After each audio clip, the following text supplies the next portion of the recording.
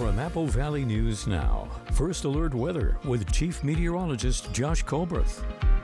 Welcome back to Good Morning Northwest. Today's going to be seasonal. It's going to be sunny. We'll have highs that'll end up being in the 80s, so just a beautiful start to the work week. And then for tonight, overnight lows going to drop off into the 50s and 60s. Most of us should be dry. Could have maybe a shower or two up in the Cascades. Winds will start to pick up in the Kittitas Valley, gusting upwards of 20 miles per hour, and that will definitely get exacerbated into tomorrow. Let's show you that with Futurecast, and you can see as we put this in motion, there's going to be a couple different areas and chances for showers for tomorrow. The first time frame being around lunchtime in the foothills, could have a light shower too, but then into the PM hours there's a slightly better chance of some showers, maybe even some thunderstorms up in the Cascades. So that's going to be one impact from tomorrow, but the much bigger impact is going to be from the winds and the temperatures as this cold front is going to move through. That's going to pick up our winds.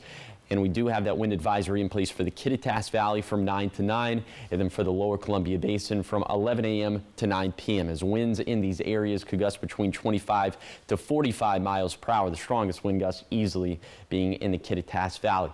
And again, like I said, the other impact being our temperatures going way down, dropping back into more of that fall-like territory for Tuesday and Wednesday. But look at this. We throw it in a reverse as we head into the weekend, as we'll be up into the mid-90s, placing us at about 5 to 10 degrees above average for this time of the year. So it is going to be a very summer-like Labor Day weekend.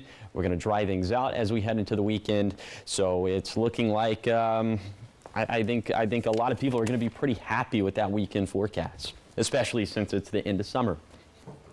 Here is the 7-day forecast for the Tri-Cities. We'll be dipping into the fall-like weather for Tuesday and Wednesday, but mid-90s again as soon as this weekend.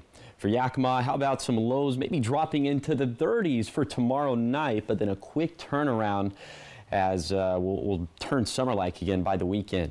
Then for Hermiston, winds picking up and highs going down for Tuesday, staying sunny and warming back up during the back half of the week. And then for Walla Walla, a small shower chance for tomorrow, dry for the rest of the forecast period with highs returning to the 90s by Friday.